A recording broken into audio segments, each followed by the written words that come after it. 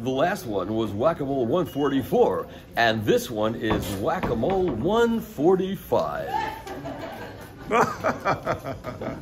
That works. Is that good? That works. Whack-A-Mole number 145, as the man said.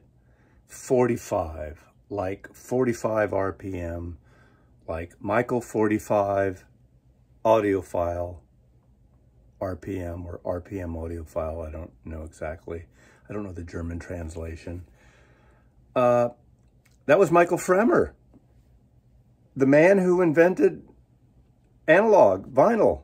Actually, one of the champions that really kept the flame alive, along with Chad Kassem and Waldo. You know, Where's Waldo character? All those guys, they kept vinyl alive. I certainly did not. My friend Coleman did. My late friend Coleman. He was vinyl through and through, and at this point, some of his records are in my collection. So the premise of Whack-A-Mole, for those of you who are new here, I pick 5 random records and I just share them and I talk about them and I tell you anything I know about them. Now, I just got back. The reason you saw Mr. Michael Fremer there's a link below to his newest channel, the Angle something, something angle, tracking angle, angle tracking, the tracking angle. I'll put a link below. And I met Malachi, the young savant, the young audio savant, 16 years old. I met Malachi there. I haven't been to an audio fair in literally over 20 years. And I had a good time. I went 2 days. I don't know if I'm going to go tomorrow, maybe not. By the time you see this, I may be there, maybe not. All these little rooms, a lot of old white men, a couple Asian men show up, old Asian men, a few Hispanics, you know, basically old white dudes. There are a few women. Okay, I don't think I need to go there. So you can hear these amazing speakers, these like monster, giant speakers that don't sound very good in that room. And sort of the more modest ones, I think I enjoyed the sound, but I'm not going to get into that. But I did have a good time. And there was some really interesting things. And if I don't hear another Diane Krall or Dire Straits record for about 10 years, I'm fine. Or that high vocal part of Dark Side of the Moon was a great gig in the sky, whatever it is. You know, they need to, like, come on, let's get some Ramones in there or something. Okay, so 5 random picks, and thank you, Michael. It was a pleasure. Seriously, if you're watching, it was a pleasure meeting a Lanceman. Google that. But take care. Support Women in Vinyl. Go to their website, listen to their podcast, buy their T-shirts, support them. Women in the vinyl industry, in pressing plants, and mastering engineers, in anything to do with vinyl, album cover, things like that. This T-shirt is long out of print, but support women in vinyl. There we go. All right, number 1. 1.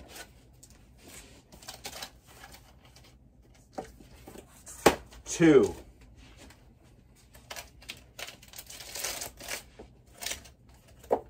3. 4.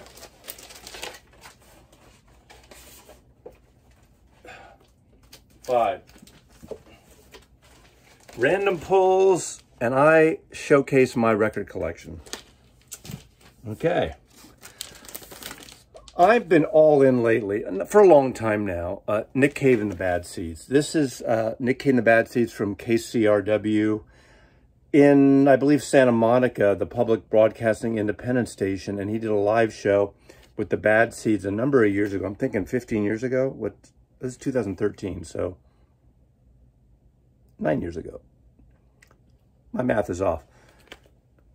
I love Nick Cave. I like that he has these moody, dirgy, sensual, sexual, religious, spiritual records that are very moody and thoughtful and ambient. Then he has the loud, dark rage of the right red hand, like it with Well, that's not a Grinderman song, but Grinderman, the offshoot. The first show I saw after the whole lockdown thing was Nick Cave and Warren Ellis. Fabulous. This came out just a couple years ago, I think. Maybe it was reissued again, but it's a great live radio broadcast and highly recommended. So Nick Cave and the Bad Seeds from KCRW, Southern California, Santa Monica, I believe. This is Speak of the Devil, not the devil, but the angel. He's an angel in my book, one of my best friends that I lost year ago this September, Coleman.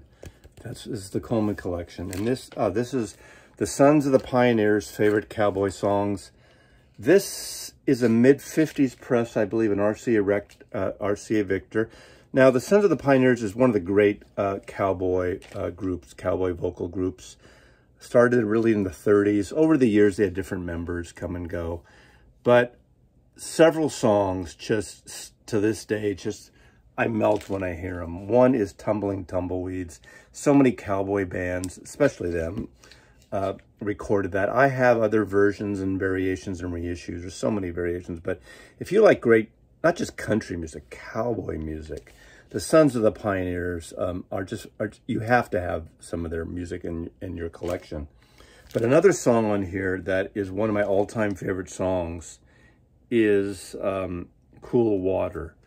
Water, water. And now we're in this like 95-degree heat wave. And those of you wankers, don't tell me climate change is not a real thing, because this is really rare. And look at what's happening in Kentucky with the floods, and it's horrible. But Cool Water is a beautiful song written by Bob Nolan, it says right here. And it tells of the mirage and its disastrous effects on men and animals lost in the desert, in terms of seeing a mirage. You know, could that be related to climate change? I don't know. Wind, is that the wind? Mariah, Mariah. Oh, that's Mariah. That's it. They call the wind. Wind. Remember that Smothers Brothers take off on that?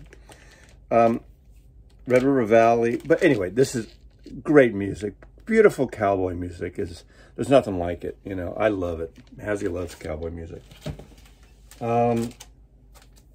Okay. The digital record that everyone's talking about. Now, this is my original copy of Donald Fagen's The Nightfly.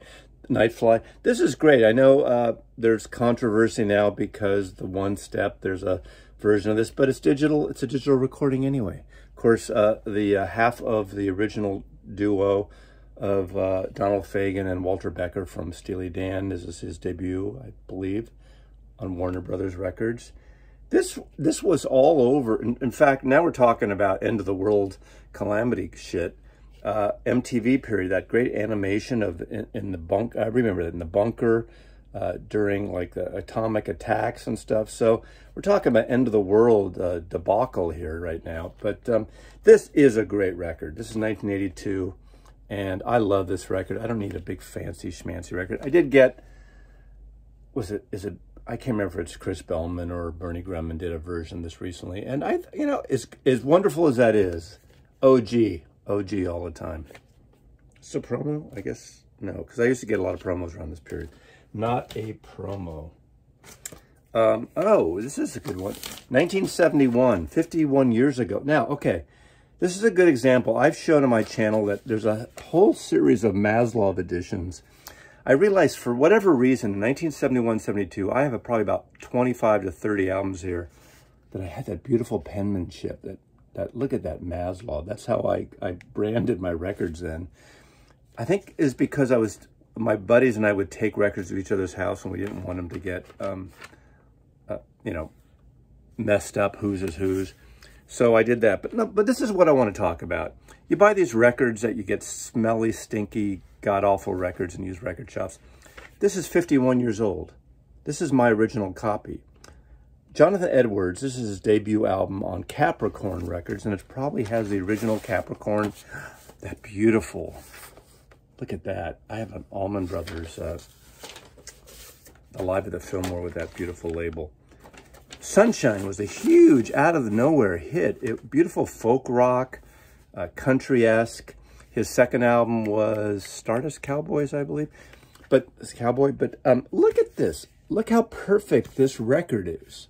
This cover looks like new. So those of you, and up until 10 years ago or 8 years ago when I moved to Seattle, none of these records were ever in sleeves, exterior sleeves.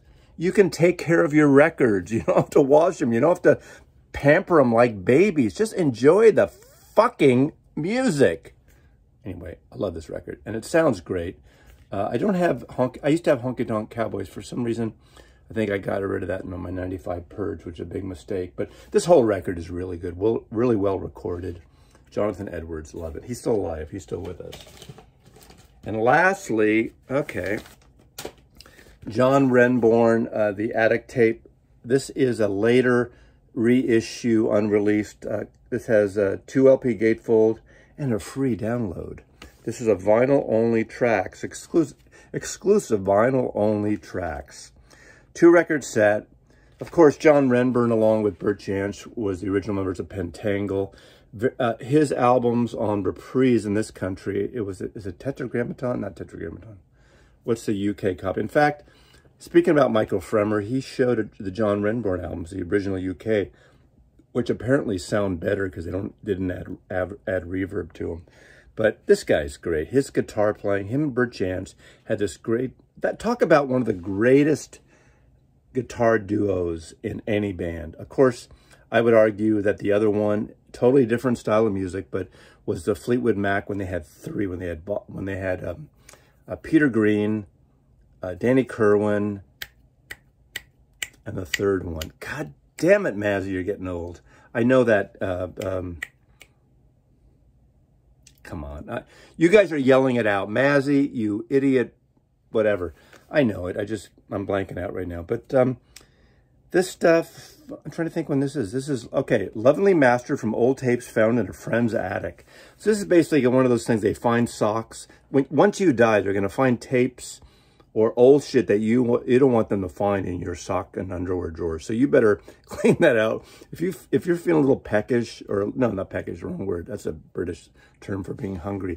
If you're feeling a little odd, anything you're hiding in your sock drawer, your underwear drawer, old condoms, love letters to old girlfriends, whatever it is, get them out of the house, because this is what happens. You're going to put out a record.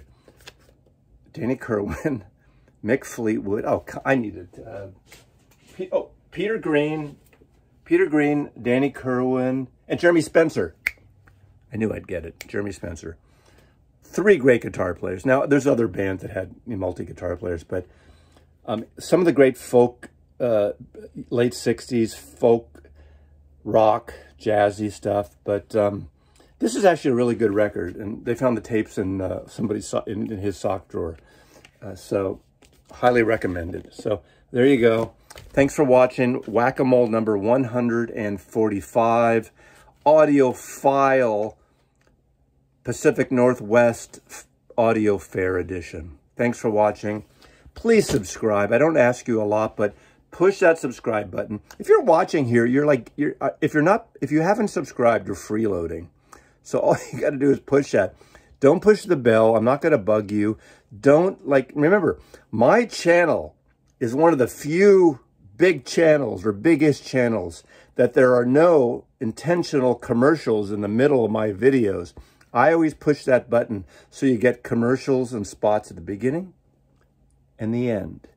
Tell those other channels, get rid of the commercials. I'm such a shit disturber. Mazzy loves you. Now say thank you for watching. Do a closeout. Okay. And thank you for watching. And wait a second. Again? We're rolling. And thank you for watching. What? Watching. Let's see. I thought you were a professional. I thought you were a professional. Okay.